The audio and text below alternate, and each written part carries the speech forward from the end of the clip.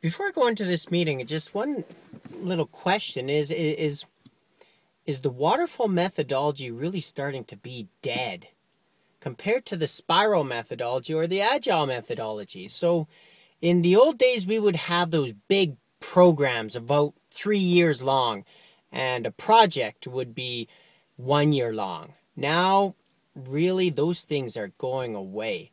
We're looking at a project for 3 to 4 months long, and a program would be 1 year long. This, I think, is an evolution of technology, communication, also the project managers managing with influence. So with that skill set being integrated into our profession, you can have more diverse teams of highly subject matter expertise, and you can have flatter organizations. And because of this, now we can take on faster, more riskier projects.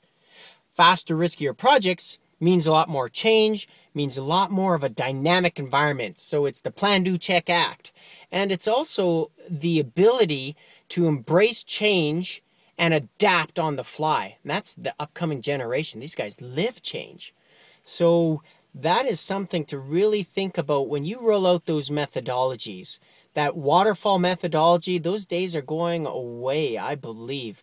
You're not going to, if you have 5 traffic lights in front of you, you're not going to wait till all 5 are green. You're going to want to hit the pedal to the metal as soon as you see a green, and then you may hit a red and stop. You may hit a yellow, you may fail a little bit, but you'll actually work it out. You'll get through it.